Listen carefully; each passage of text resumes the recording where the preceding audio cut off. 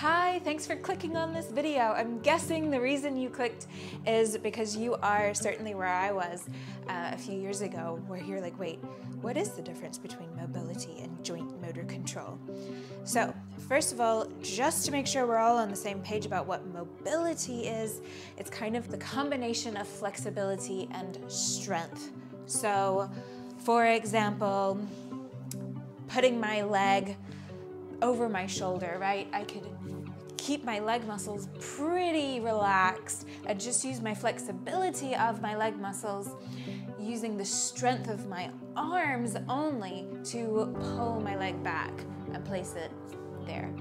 But then if I let it go, the leg flops down. So that's just flexibility. I've got the range of motion, but maybe I don't have the strength.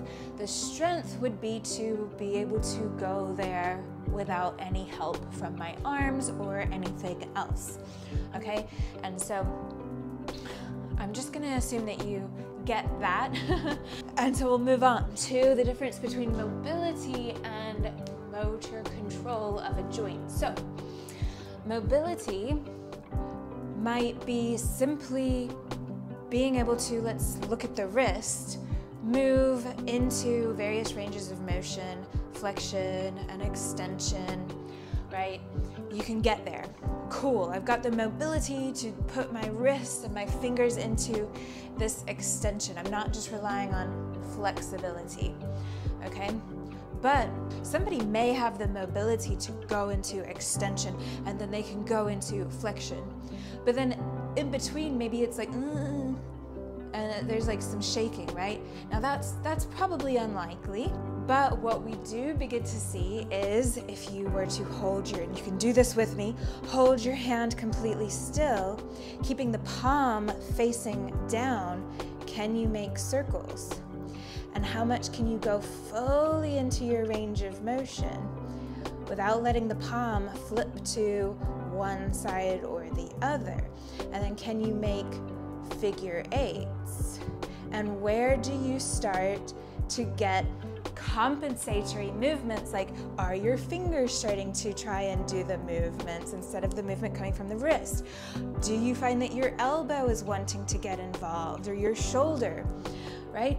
Or do you find that suddenly that extension that you had before is not showing up as soon as you're trying to add in like the figure eight kind of thing?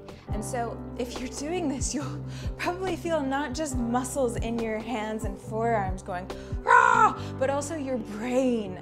Are you feeling a bit like your brain, especially if you do your non-dominant hand? It's gonna be like, I feel somehow exhausted here.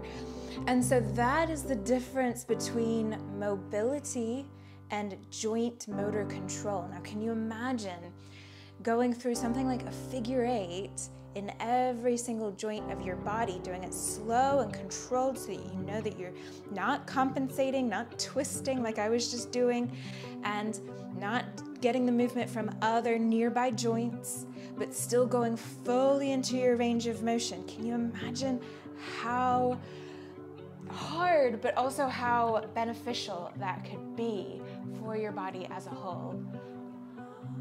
So this is just one of the things that I get like super geeky about, and it's what I include in my classes on Move with Adell, and it's also part of what I'm teaching in my upcoming neuro yoga teacher training. So please let me know if you have any questions at all. It really actually helps me a lot.